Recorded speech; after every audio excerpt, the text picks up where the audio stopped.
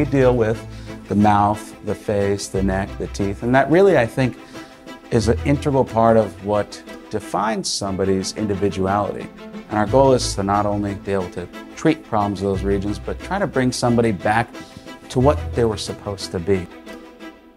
Well, there's no other area in the body where so many senses are in such a confined part of the body. Your ability to speak, your ability to taste, to smell, to see, all of these are affected in one way or another by cancer, by trauma, or by jaw growth discrepancies. In my way of thinking, there's not another more challenging part of the human body.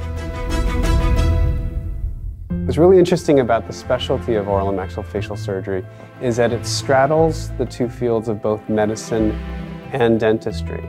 And so by combining the expertise of those two fields, it really provides us the tools for managing comprehensively the diseases that affect the face and head and neck region.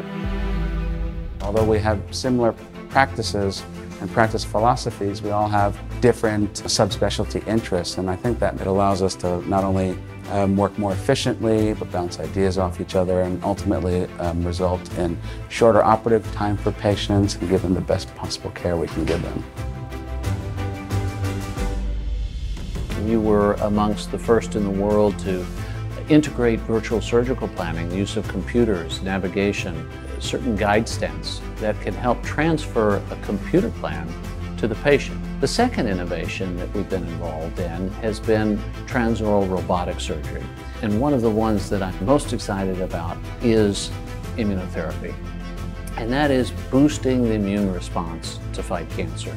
All of that has been transformative for surgery in medicine, particularly in the head and neck region. It's become standard of care practice to use that technology to allow us to achieve better outcomes, more predictable outcomes, and really decrease the side effects related to treatment for our patients. For 30 years, our group has been a resource not only to this community, to our profession, and also to the health systems with whom we are privileged to work. We have a primary presence at Portland Providence Hospital and interact with their oncologists, other team members, and their research activities. We, for years, have had relationships with Legacy Immanuel Hospital, the Level 1 Trauma Center, and with Legacy Good Samaritan Hospital, which is their oncology or cancer hospital. What is really special and important about that relationship is that it really brings that multidisciplinary approach to our patients.